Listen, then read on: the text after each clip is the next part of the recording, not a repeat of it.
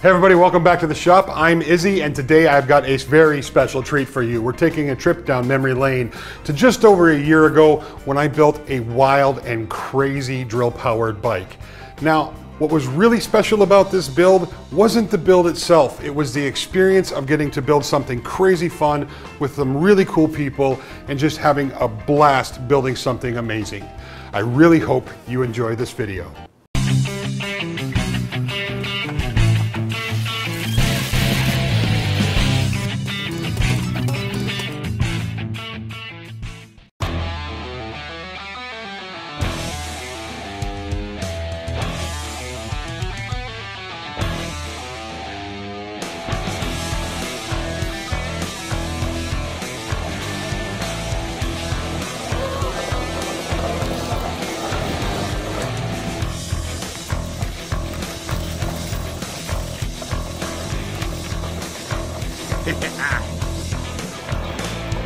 So when you think about it, this project is really crazy. Minus 8 bearings and a couple of wheelbarrow wheels, a few rods. For axles, this thing is entirely made out of wood. Well, some screws and some nails as well, but the rest of it is all wood. And what's even crazier about this is we were going to design this thing so it can be powered by a rechargeable battery operated drill. So when it came down to it, I wanted to build this three-wheeler with this giant wheel. And to do that, I wanted to have this kind of crazy contraption of a drive mechanism, so you'd have a small, drive gear driving this big wheel with this internal gear.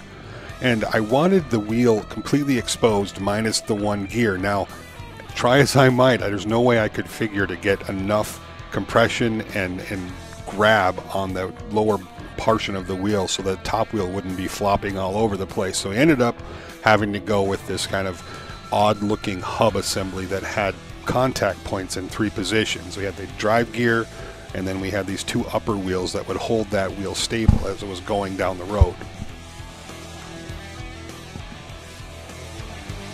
So there's about 16 sheets of plywood in this build. Now granted, some of it got wasted and others, the big enough parts we used on other projects.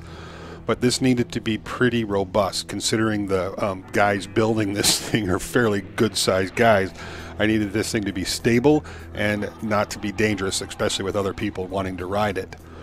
So after we got all the kind of design issues figured out with the wheel, the rest of it was a lot of just sitting down at the 3D modeling computer and modeling it out, and then cutting it out and then assembling. And I gotta say a big huge thank you to Jim and Kyle Chase for getting on this and just really being a big huge help with this. And with their help, we were able to get this done in a reasonable amount of time. I think we actually had probably about 2 weeks of man hours into this project with 3 guys, and then some extra late evenings with myself and Jim hanging out doing some stuffs.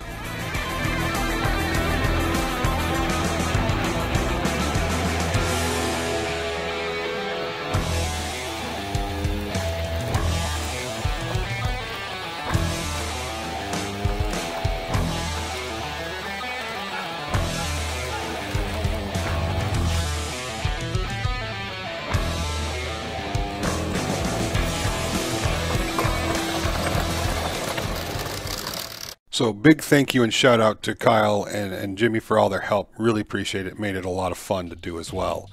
So with the back wheel done, now it's time to turn our attention to the body. And instead of just doing a bunch of layers of plywood, which would have made this thing super heavy, went with some ribs in between 2 layers of plywood, and then came back later and sandwiched a second layer. So each side is 1.5 inches thick with these ribs in between.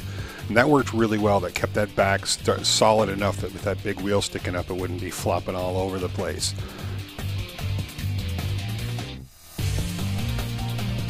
Now this is what it looked like for basically a week and a half, 2 weeks straight. Just the 3 of us going, working on this thing, CNC running in the background, talking about the next step, and it was just a lot of fun. This is one of those situations where you get into very rarely, where you're working with, some great guys and just having a blast with the project.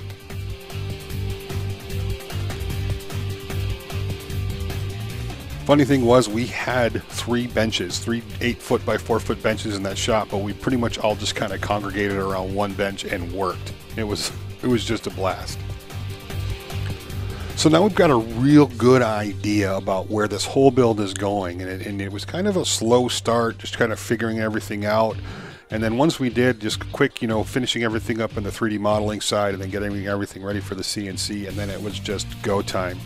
Pretty much every day was just another day of making parts, sanding parts, fitting parts, and it was just, it's one of those situations where it was a lot of fun. Now this was a particularly interesting part of the build, was the seat. So what we're using for this is called bendy board, or in some places in the country it's called wacky wood or whatever. And as soon as we got the front end of it, the steering kind of mechanism set up so it would be stabilized, so this thing would actually kind of sit without rocking too much, sideways. It was time to put the seat on, and we used the bendy board to create this shape. Now bendy board is a very flexible plywood that you can kind of push over different forms or shapes, and in this case we're using the bike for the form, which made the most sense instead of making a second one. So we took 3 layers of it. Now each layer has glue in between, and then we sandwiched it all together, and we used Kyle as an extra weight to help kind of push it down into where the seat needed to be, and then screwed it all right to the bike. Now there's just one line of screws going up, and those screws are in each of the ribs, and then come back behind that and clamp all the sides together.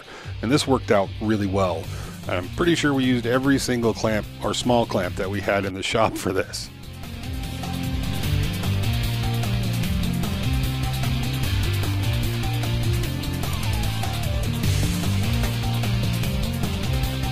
Woohoo!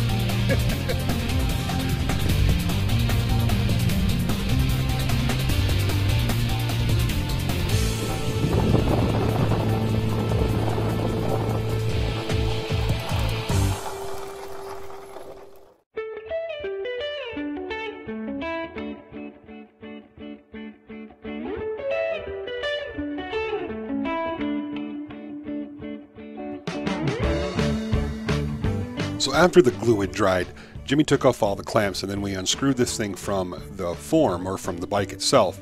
Now I kind of drew this out just mostly freehand. I wanted this kind of free-flowing banana seat looking thing that you might see on a Hot Wheels car or a big wheel bike or something cool. Now after that was done, I sanded everything out and then primed it and added a couple layers of Bondo, and then sanded that out, then primed it again to get the surface finish that I wanted. Now at this point we're kind of switching gears and heading back over to the mechanics of the bike. Now we actually haven't had this bike wheel assembled yet. We don't know if this is actually going to work. So Jimmy and I put a whole bunch of furniture paste wax on it and threw it together on a little thing we rigged up on one of the benches to see if we could actually make this thing work like we wanted it to, and it worked awesome. That's awesome.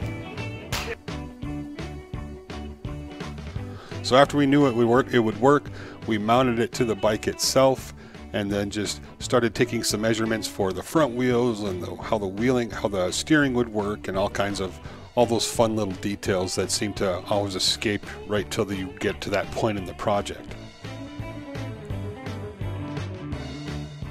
So to do the steering and the wheels and everything, I had to make another trip up to the big box store to grab some more plywood, and at that point all I had was my Prius, so I had them cut the 4 sheets down into 32-inch lengths, and then we put that on the CNC machine and cut out the parts that we needed. Now out of the sheets we're going to use that for the side, the extra side of the build itself, so we're going to double up the side at this point, and then we cut out all the parts we would need for the extra steering and that kind of stuff, and then started beefing that all up. Now, it's easy to get ahead of yourself in these projects, and I want to, say that before this next part, because I actually painted the bike before, or primed the bike before I put the second layer of plywood on the sides, because somebody's a genius. So after that, I sanded the one side that I'd primed down, added the second layer, flipped it over, and added the second layer to the other side. And this is going to give the bike body the rigidity that it needs to really be strong, and that wheel won't be, it's 4 feet in the air and there's a lot of weight on it, so it would tend to want to sway to side, and this would give it the rigidity to not do that. So after I added the seat to it, more Bondo, this project has like 1.5 gallons of Bondo in it, just covering screw holes and making everything look right for the paint. Bondo works great on plywood, guys, if you ever need a filler for plywood. So with all that done and said, it was time to start priming the rest of the bike, or the body of the bike, and get it ready for paint. The steering parts kind of mounted. It's just testing right now, but they are working great. It's gonna steer. So I didn't record the painting process of this, or painting the decals, or putting the final assembly, putting it all together. I did make another video of this a little over a year ago, and I'll put a link in the description box or at the end of the video for that if you want to check it out. It does show a little bit of the steering mechanism, but it was more of a highlights reel. And I really wanted to kind of go over some of the build process of this, and more than that, I wanted to talk about doing a fun project with a couple of great guys and just having an amazing time in the shop. And that's really what, in the end, it's all about, is just building something fun and having a good time with your friends. And that was definitely this project. So let's end this project on a good note and turn up the music and take this thing for a spin.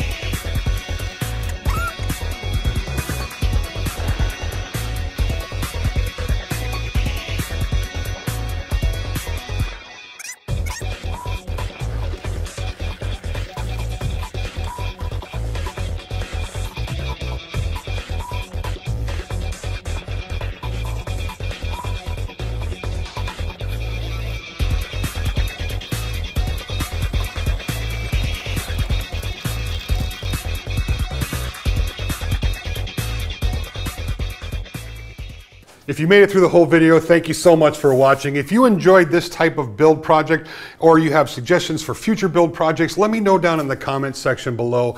I love these kind of projects. But getting a chance to work with great guys and having a wonderful time is absolutely phenomenal. It was fun building Wilson with Kyle and Jim and everybody else who pitched in on it. Thank you so much.